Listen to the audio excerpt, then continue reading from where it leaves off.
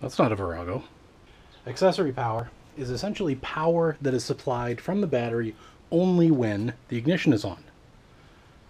Like that. Normally when you take the seat off, you'd be able to get at the wiring that goes to the back lights. So specifically, you'd try to find the wiring for your marker light or your license plate illuminator. But this bike hasn't got that. It's got this really nicely loomed up thing that disappears down here and cannot be got at unless I take the side panel off. And of course the side panel, Yamaha, has a security thing, and it's the only one on the whole bike.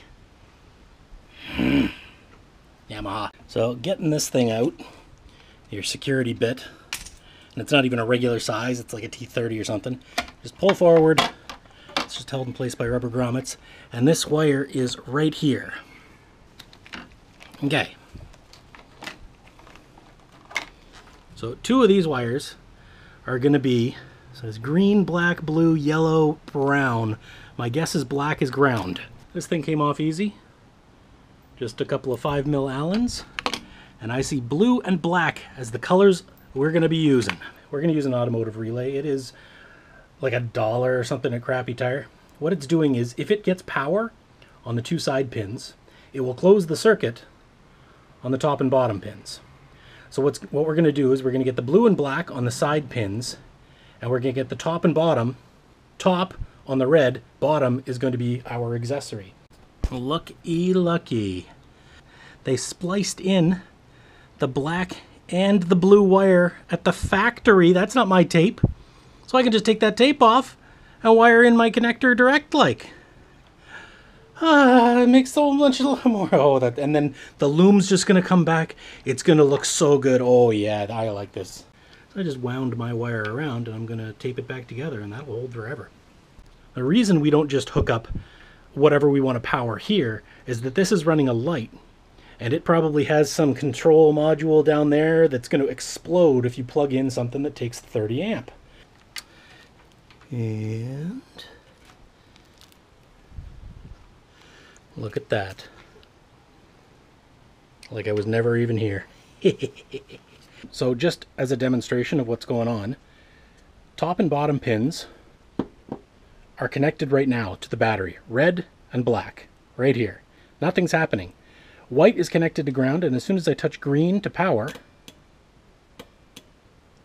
these white and greens on my bike are going to be the blue and black wires.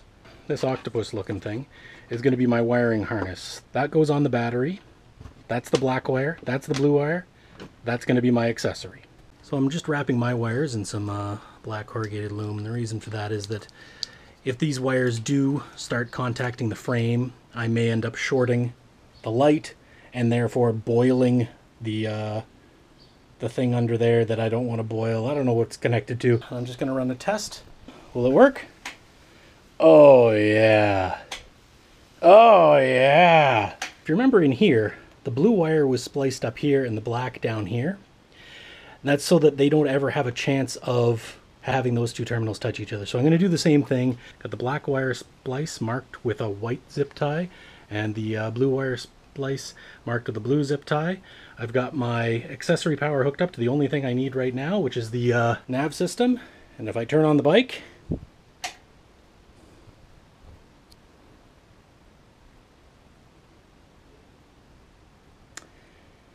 that should have worked. Shit. Well, it helps if you plug in the friggin' relay. Moment of truth.